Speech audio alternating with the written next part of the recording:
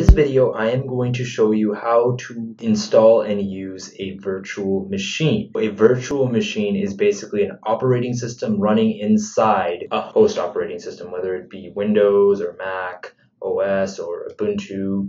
Today, I'm going to show you how to install specifically an Ubuntu Linux virtual machine using a piece of software called VirtualBox. VirtualBox is available for Linux, Mac, and Windows, so you're virtually in luck. Terrible pun. Without any further ado, let's get to it. Hi guys, so in this video we are going to install VirtualBox.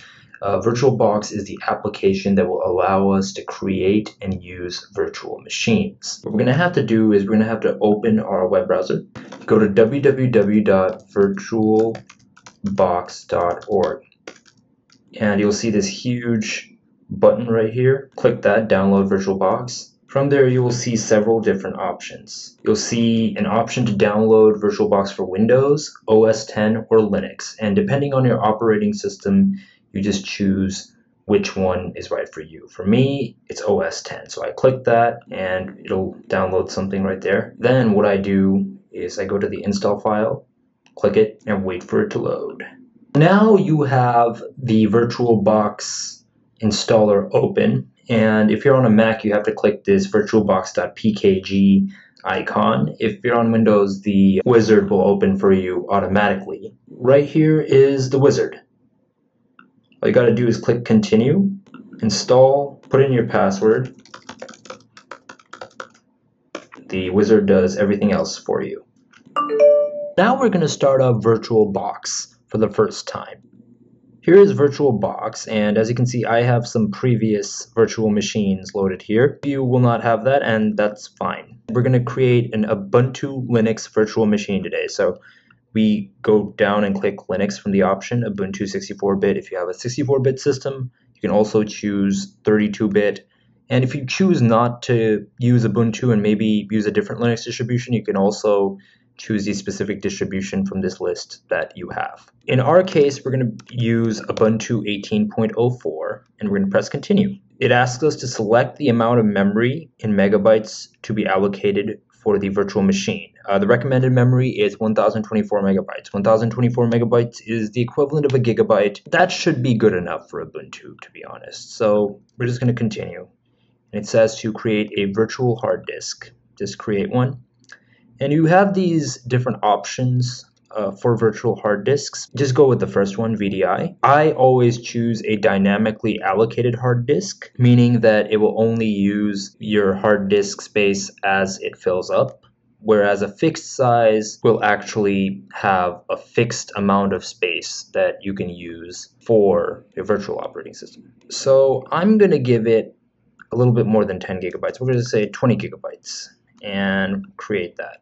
We've got this virtual machine created. Now that we have our virtual machine created, we still need an operating system to run on this virtual machine. Since we're going to install Ubuntu, we're going to need to use an Ubuntu image. In order to do that, you go to www.ubuntu.com. From this website, we are going to download an image. In this case, Ubuntu 18.04. For the purposes of this tutorial, I'm going to use the Ubuntu desktop version and just click download right there. It's going to give you an option to donate, but you don't have to do that. And now it's downloading Ubuntu. This will take a little while, so just be patient. Once your file is downloaded, the ISO file, you should go take a look at where it was saved. My file was saved in the downloads folder.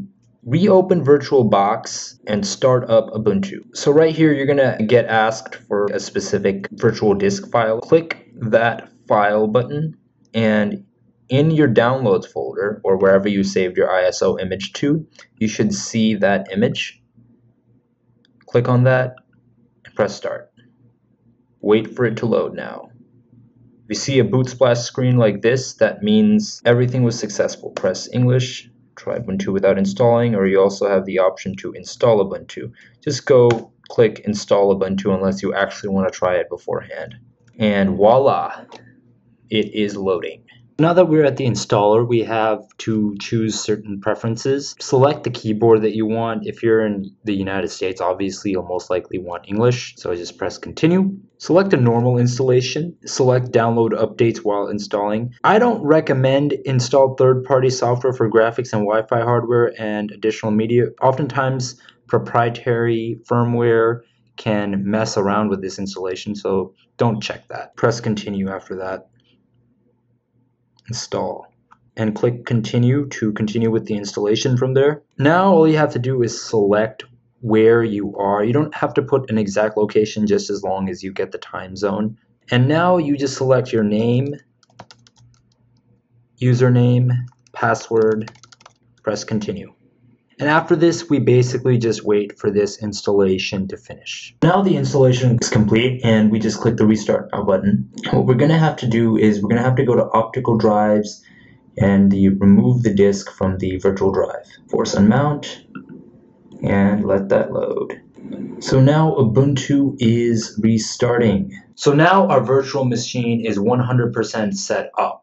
However, I do recommend that you install the VirtualBox guest editions, which will help you make full use of your hardware for the virtual machine. And in order to do that, you just click on your devices menu and click Insert Guest Editions CD image. And once that is inserted, you will see a dialog box. Just click Run, and then enter your password. And you authenticate. And voila, you're done. To apply those settings, all you gotta do is restart your system. So just go here to Machine and then Reset. And voila, everything will be configured for you, including the guest editions. So now we have a full working Ubuntu system running within Mac OS. If you like this video, guys, give it a like and a subscribe. If you didn't like this video, give it a dislike, and be sure to comment so that I know what I'm doing right and what I can change in the future. Thank you guys for tuning into this video, and stay tuned for more videos on Ubuntu, Linux, other tutorials, and reviews.